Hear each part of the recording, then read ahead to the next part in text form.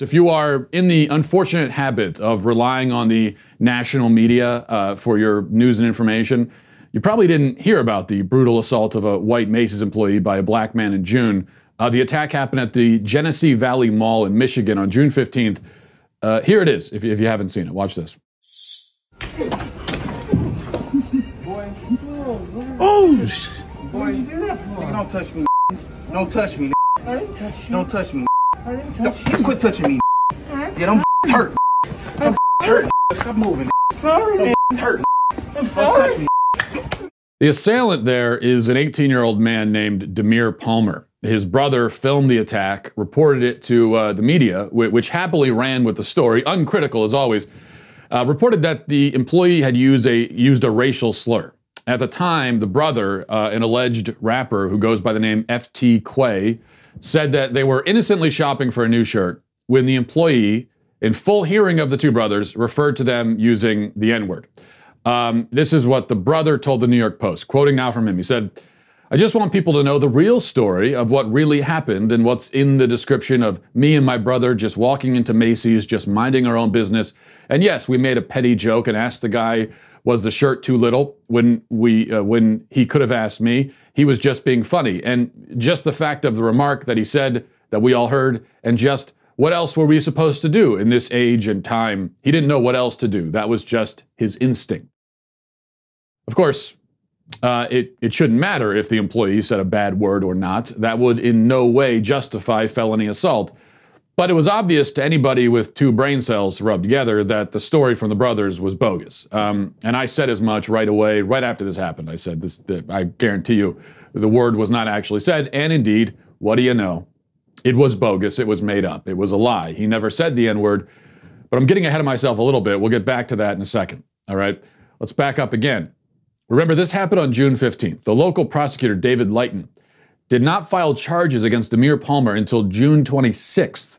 That's over 10 days later. It took 10 days to decide that pummeling a man while he's crawling on the ground begging for mercy is in fact illegal.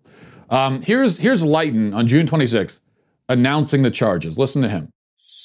He shook up and he's emotionally upset as well as physically upset, but he's emotionally upset to think that, anybody would think he said the alleged vile, racial, provoking slur, because he says he didn't say it and his history suggests he didn't say it. We're charging Demir Canal Palmer with a count of assault with intent to do great bodily harm less than murder. It's a felony assault charge punishable by up to 10 years in prison. This was an unprovoked attack. The internal video from Macy's shows the suspect approaching from behind. The victim, the store manager, appears unaware that he's even there. The suspect then sucker punches him from behind, knocks him to the floor, continues to punch him while he's on the floor. There is no evidence of provocation whatsoever. Even if there were verbal provocation, which we have no evidence of, violent retaliation is not permitted by the law. Vile, racial, provoking slur. That's what Lighton is focused on.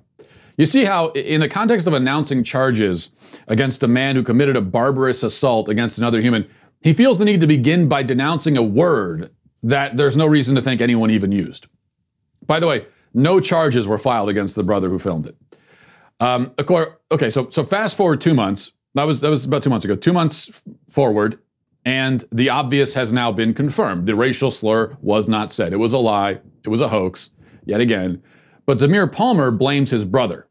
So no honor among thieves, or in this case, among people who randomly assault retail employees. Palmer said that his brother told him the N-word was used, and that's what led to the assault. Now, here's where we get to the inevitable and yet no less outrageous part. Palmer's brother still has not been charged with any crime, and Palmer himself is looking at quite possibly getting off with probation.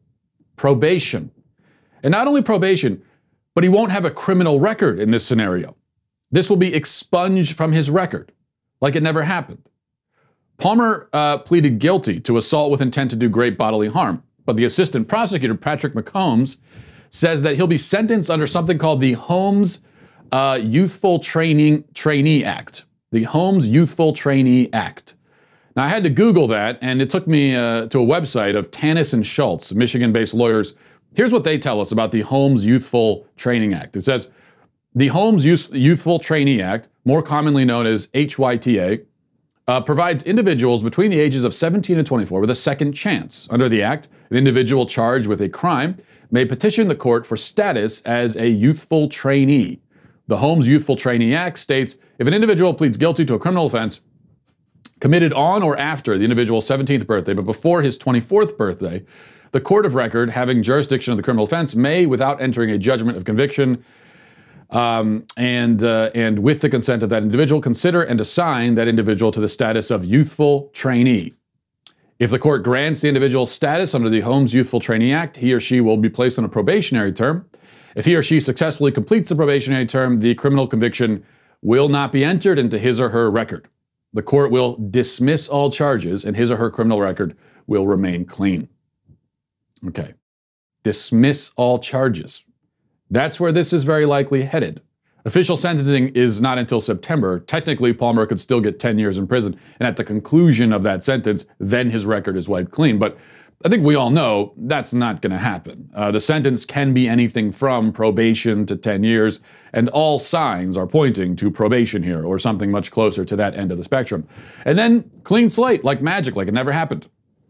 Until it happens again. Which it will, because men who pummel other men for fun don't just wake up one day as decent human beings. That doesn't happen, except maybe in fairy tales. Now, according to the ABC 12 report, a local affiliate in the town, much of the court hearing over this case had to do with the issue of the phantom N-word and how upset that made poor Demir Palmer. Reading from the AP report, it says, after pleading guilty to the 10-year felony against him, assault with intent to do great bodily harm, less than murder, Palmer shared with the judge what led to the assault inside the Genesee Valley Mall on June 15, 2020. And then this is Palmer now. He says, I asked him a question about some clothes, Palmer said. I asked him about the jacket type that I was about to get. Palmer said the man answered him.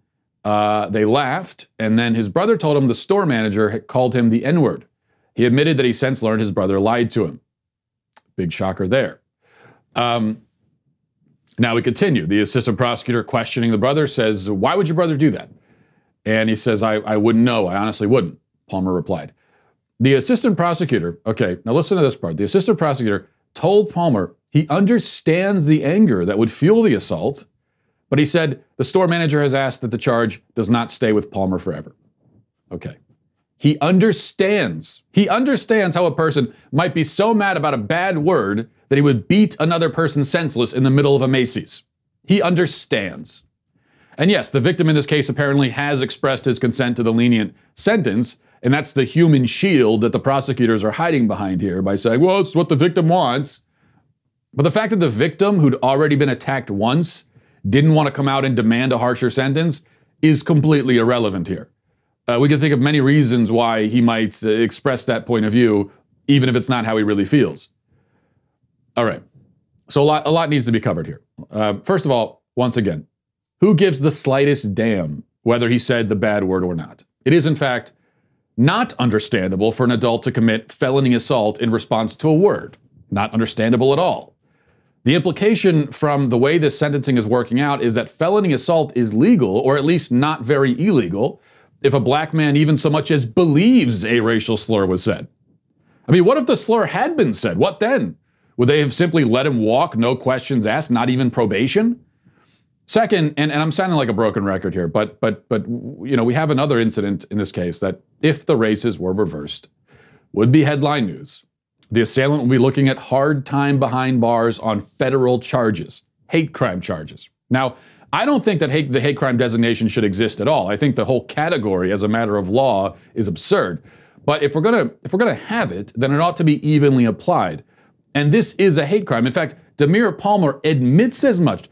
He told on himself in his excuse, he admits that it's racially motivated. Think about it. He assaulted the store clerk because he thought that the clerk had said a word. Now, side note, I don't actually believe him about this. I don't think that he thought that the word was used. I think that this was something both brothers decided to do for fun and for viral fame.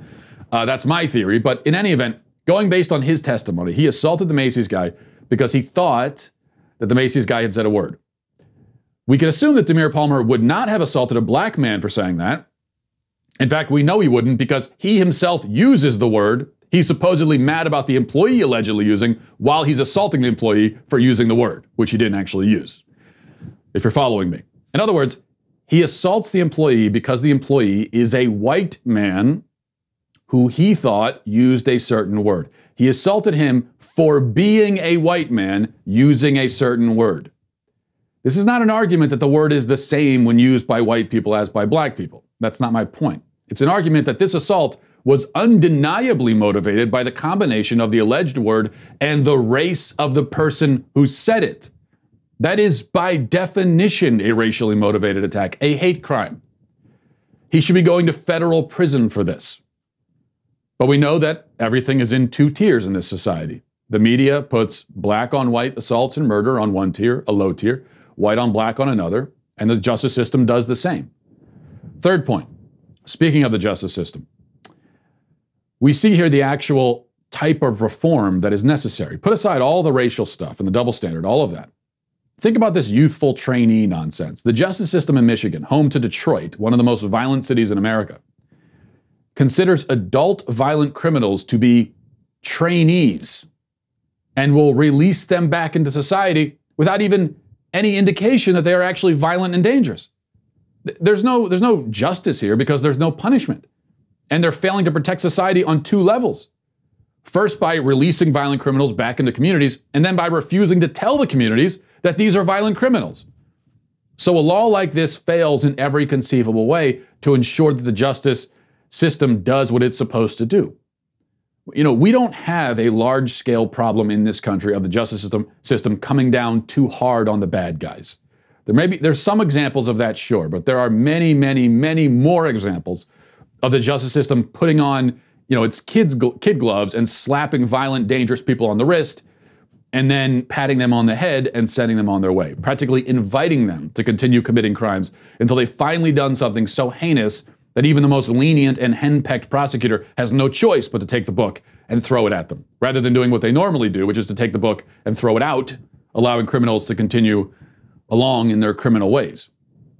The streets of our cities are overrun by dangerous, violent people who are known to the system, known to be dangerous and violent, and yet are permitted to stay out on the street, free, unencumbered.